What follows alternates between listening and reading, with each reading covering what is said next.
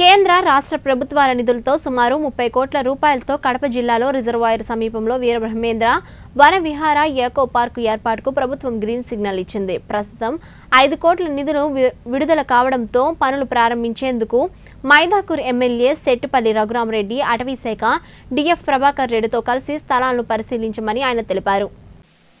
మైదాకూర్ MLA Settipalli Raghurama Reddy మాట్లాడుతూ బ్రహ్మం సాగర్ ఎడుమకాలువ సమీపంలో సింగరాయ స్వామి వద్ద సుమారు 250 ఎకరాల స్థలాన్ని పరిశీలించి చేపట్టడం జరిగిందని, ఈ పార్కు సుందరంగా తీర్చిదిద్ది 300 మంది యూత్కు ఉపాధి కల్పిస్తామన్నారు.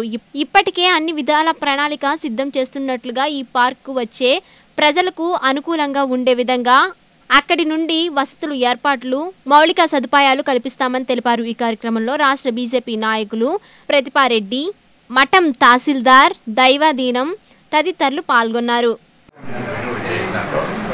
ఫస్ట్ మైండ్లో ఎక్కువ పని చేసింది. అది నియోజకవర్గం ఫస్ట్ మైండ్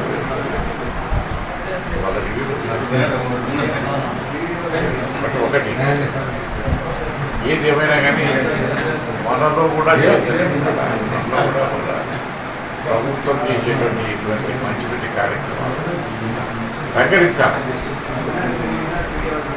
అందరూ ఉన్నారు, ఏదో ఒకటి చేయడం అడ్డపడడం ఏం చేస్తారు.